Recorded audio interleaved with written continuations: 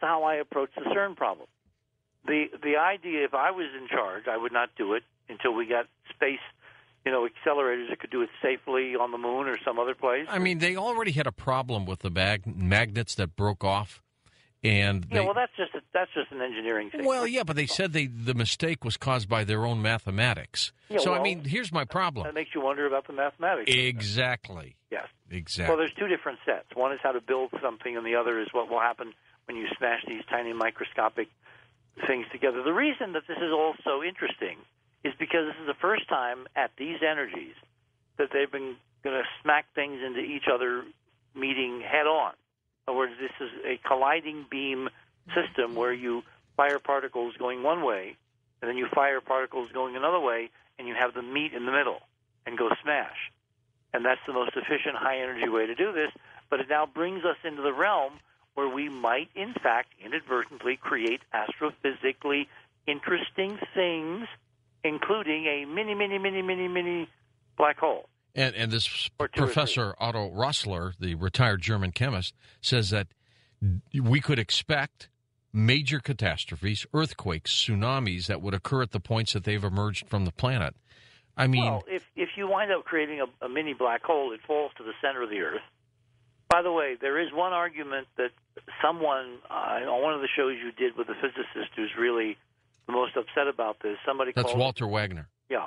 Someone called in and said, but Dr. Wagner, there's no problem because, objects, microscopic atomic-sized particles have been zipping through the Earth from cosmic rays with much higher energies, and nothing like this has ever happened. And the difference, and this is an important thing for people to think about, the difference is that when you have a cosmic ray zipping through the Earth, it's moving in one direction, and the Earth is basically standing still compared to the speed of light these particles move at. Whereas with the CERN experiment, you basically are anti-colliding two beams directly into each other, like oncoming traffic. And what happens with the momentum then is it goes to zero, and the particles have no motion relative to the Earth, and they fall to the center of the Earth.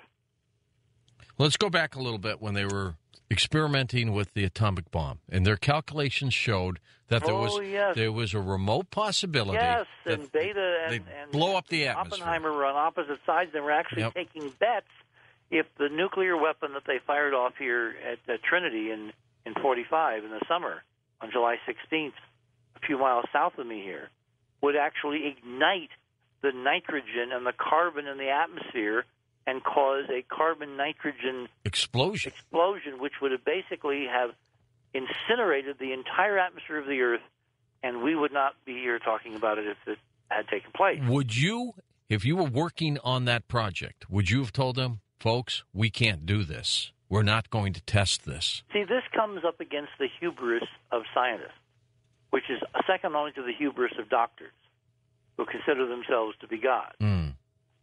Some, not all.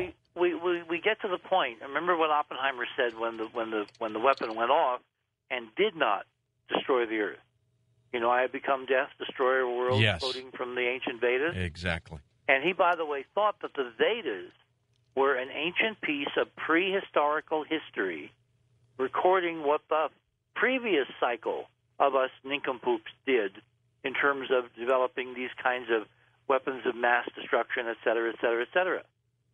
So given that we've gone through this before, according to certain scholars and, Joseph's work and my work and some others like Graham and Robert, is it not unexpected we'll do the same damn dumb things again, and there will be a clan of people with incredible hubris who think they know exactly how the universe is put together, and it's their arrogance of the infallibility of their calculations which is the scariest, because while in my gut level I don't think anything's going to happen based on the reasoning that I've gone through in the last 20 minutes, I just have a feeling that it's wrong when a tiny group of people who are accountable to no one abrogate to themselves the right to put all of humanity at risk. And this was like a $6 billion project, something like that. Well, it's not the only thing they're going to be doing. It's only this one particular experiment that runs the risk of, producing these kinds of particles. There's lots of other things they can do that are perfectly safe and expensive but safe. It's this particular experiment causing the problem, because you're deliberately trying to create, at the highest energies attainable on Earth at the moment, these particles that are supposed to be fleeting representatives of things that happened at the beginning of the current cycle of the universe, the so-called Big Bang. And you're at the edge of the unknown. When you're playing around with Mother Nature, Richard, something's bound to go wrong. Well, on this scale, I mean, we know that our super incredibly sophisticated, intelligent ancestor did something really dumb, and they're no longer here. There's a whole bunch of ruins out there. There's nobody home, as far as I can tell. Yeah.